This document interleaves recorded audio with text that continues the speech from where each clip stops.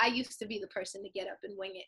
And I would realize all day I'm feeling anxious, I'm clumsy, I'm missing things that I should have got to, I'm forgetting about things. Like, it was just like I was just almost moving on autopilot, and I was almost observing my life instead of living it. And so what I've done over the past, I would say it's been a strong year, maybe year and a half now, where first thing I do when I wake up is I make sure my phone is out. Like, I keep my phone in my office. I don't keep it in my bedroom anymore, because I used to have the habit of just rolling over, ending up with my phone in my face before like the sleep is out of my eyes.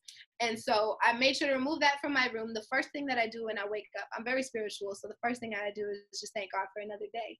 And I say a prayer, and the next thing I do is I go into a meditation, and I just take a few minutes. It might be a guided meditation. I use what is that app called? I can't remember what the app is called. Either way, there's an app that I use for guided meditation. Mind, what is it?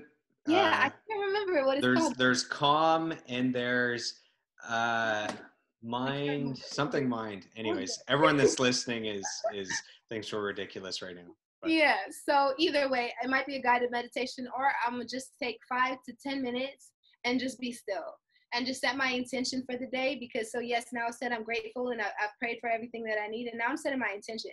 I've got an entire 24 hours ahead of me. What is it that I want to get? If nothing else, what do I want to get out of this day?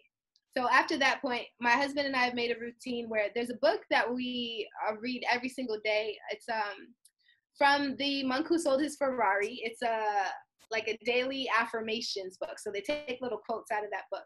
So we go ahead and we take a picture of that. So one, it gives us more time to reflect. And two, we're able to post and add value, because people always just love to read those. We're getting messages about those every day too. Like, wow, thank you so much for posting this every day. So that's kind of our little give back right away in the morning.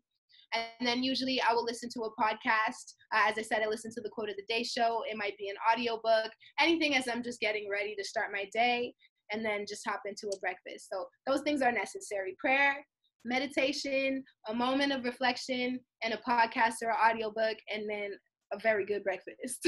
That's my morning routine. So the book would be Robin Sharma. That's where you're getting the quote from. Yes. And